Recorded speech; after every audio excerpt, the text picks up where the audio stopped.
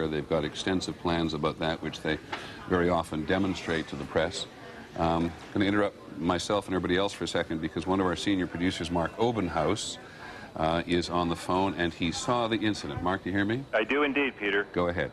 Well, I was leaving my house to go to work, and I walked down the street to go to the subway. I was at the corner of Franklin and West Broadway, and as I was approaching the subway, a tremendous roar went over my head, and I looked up immediately, and it was a plane, and much lower than I've ever seen a plane in Lower Manhattan.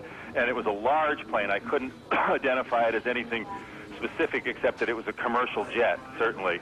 And then my eyes followed it because this is approximately 15 blocks from the World Trade Center, and it just slammed right into it and was completely engulfed by the building. It was extraordinary. No wings flew off, nothing like that. It just went directly in, creating this sort of cavern-like hole, and suddenly then big flames started protruding from it, and then of course smoke, and then debris started just catapulting.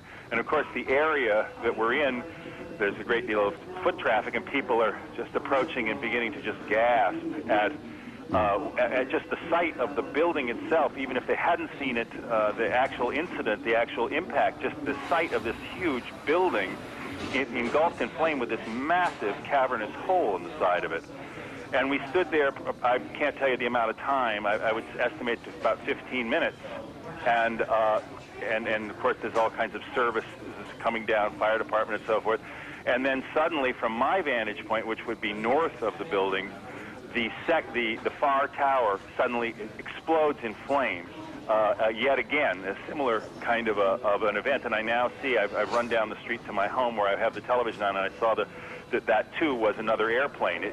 From our vantage point, you couldn't tell what exactly it was that hit the second tower, but it was a similar, seemingly almost like bomb blast, and with flames and debris protruding wildly from the building. Mark, let me ask you a couple of more specific questions. You now confirm for us, I think, that it was the first attack on the tower that you saw.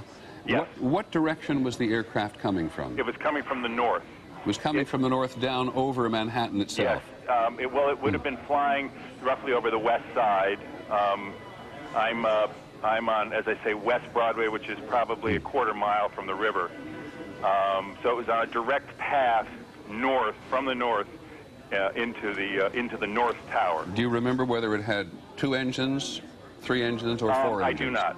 It was very quick. It struck me, you know, the profile, the body of the plane was of such scale that I immediately identified it as a commercial jet. It happened so quickly I couldn't tell whether it had windows on the side or what. I mean, it could very well have been some sort of a transport plane, but it was a large plane. As opposed to occasionally down here, you do see smaller prop planes or smaller aviation stuff that flies around here, sometimes doing movies and things like that. But in all my years down here, and I've lived down here for about 20 years within walking distance easily of the building, I've never heard anything like this, and that's why I just immediately glanced up and just followed the track of this sound and this huge plane that was swooping over my head. Could you see any markings on it whatsoever? No, I did not. It was too quick. I can't give you any kind of identifying help on what it was. Do you remember what color it was? My impression was that it had a tan coloration to it. However, the sun, it was very low in the horizon, and I think kind of orange, and it may have been simply the color of the sun reflecting off a silver exterior. I really am not sure of that. Okay, Mark. Anything else? What's the mood in the environment down there at the moment? As if it's not hard to imagine. And everyone who glimpses it close up, it's quite different seeing it from the ground than on these television pictures that I'm now looking at, because it's close to you and you see what the impact must have been like, and you see the kind of devastation that has incurred by the buildings, and it's just frightening is perhaps even too mild a word. Okay. It's absolutely just a horrible, horrible sight. It reminds you of the worst kind of effects in movies that, you know, you're reassured watching a movie that it's an effect, but this is not. Well, Mark, you and I were supposed to have a meeting not long from now. We'd prefer you to go and work the story if you would and call us back as soon as you can. I will indeed. Many thanks. Mark Obenhaus, one of our senior producers on the phone, who saw the incident, describes it as a large plane, not sure what the color was, not sure the number of engines it had, which in his mind, he's a very experienced reporter, reflects the speed and surprise with which this aircraft, this is the first one we're talking about now, just before 9 o'clock, approached the World Trade Towers from the north, causing the first huge gap in the building, and Mark describes the plane being engulfed in some respects by the building. Didn't see wings fall off, saw it go absolutely, totally, almost as he described it, into the building itself. And we now have had one of the enormous difficulties about terrorism, everybody knows, is that you almost immediately get a claim of responsibility, and you may get several, and people's suspicions get ramped up given the obvious nature of people who they think are or know are involved in terrorism around the world. There has been a claim of responsibility, according to the Reuters news agency, made to Abu Dhabi television in the Persian Gulf from something called the Palestinian DFLP. The Palestinian DFLP is something called the Democratic Front for the Liberation of Palestine. It has been for many, many years one of the most militant of the Palestinian organizations, has been involved in violence before, has been involved in other actions before, and it is the first organization to claim responsibility for this, though we have to caution you in all the obvious ways that before the day is over, there may be any number of people who claim responsibility.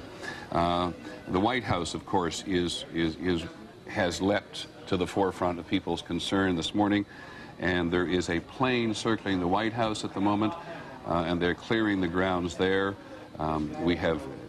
That's a report which may be misleading in that it may presume an attack, whereas we just discovered a moment ago that what we had with an additional airplane in New York airspace was a security operation. I think probably most Americans know that there is no building in the country which has heavily defended, I shouldn't say deemed secure, but a battery of anti-aircraft missiles on the top of the White House itself. We've had an incident, as you know, in the past, several years ago, where a small aircraft landed in the White House garden, and the pilot, mentally deranged, as I recall at the time, was killed. But the White House is certainly been very heavily defended, and this plane circling the White House adds to the trauma that people are feeling today, but we have no idea precisely what that means. John Miller, you're listening. The scene is still in some degree of chaos, but the police have set up a major mobilization point just outside the building, and they've set up a tactical mobilization point. The major mobilization point is for the responding units involved in the rescue. The tactical one is actually an armed mobilization point for security outside the World Trade Center now. Thanks very much. Let's go to the White House. Claire Shipman is on the phone. Claire, what's that we're looking at? Well, that's what we're trying to figure out right now. All we know is it's a gigantic plume of smoke coming from behind the old executive office building, and we're told that the White House itself, the West Wing, at the very least, is being evacuated, that our personnel from there are being asked to leave. We've sent people running over there to try to find out what it is, but we don't know yet. Now, the old executive office building is slightly to the west and a fraction to the south. So we are looking southwest from a camera just across Lafayette Park, which is north of the White House. The White House is to the left side, out of your picture. Maybe even the cameraman could give us some appreciation. But you have no idea. Was that an explosion? Did you hear anything? We did not hear it. In fact, we were trying to figure out from the White House what security precautions they were taking around the White House in the wake of the apparent attacks on the World Trade Center, and we suddenly just saw the smoke rising from behind the old executive office building. We have people on their way there now, but it's like nothing I've ever seen. I mean, we've never seen that kind of smoke coming from anything that would ordinarily occur here. I must also tell you, Claire, I think if you think about what's behind the EOB there, you're really down in pretty open area. It doesn't look like a place where a building would be on fire. No, that's right, although there are a number of buildings just behind the old executive office building on G Street that could potentially be on fire, but nothing you would necessarily think of as a target. Apparently, we're also Claire, let me interrupt you for a second. We now have fire confirmed at the Pentagon. John McCarthy at the Pentagon can hear me. John, please get in touch immediately if you can and brief us in there.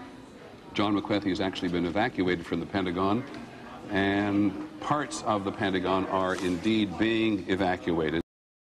Like that, it just went directly in, creating this sort of cavern-like hole, and suddenly then big flames started protruding from it, and then of course smoke, and then debris started just catapulting.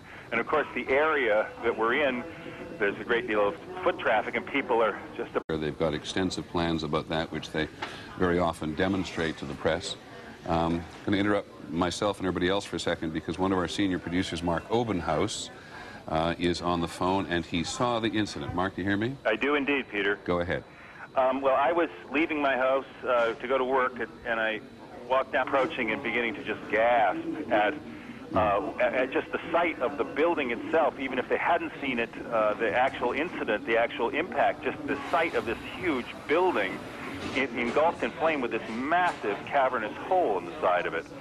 And we stood there, I can't tell you the amount of time, on the street to go to the subway. I was at the corner of Franklin and West Broadway, and as I was approaching the subway, a tremendous roar went over my head, and I looked up immediately, and it was a plane, and much lower than I've ever seen a plane in Lower Manhattan. And it was a large plane. I couldn't identify it as anything specific except that it was a commercial jet, certainly. And then my eyes followed it, because this is approximately 15 blocks from the World Trade Center, and it just slammed right into it and was completely engulfed by the building. It was extraordinary. No wings flew off, nothing.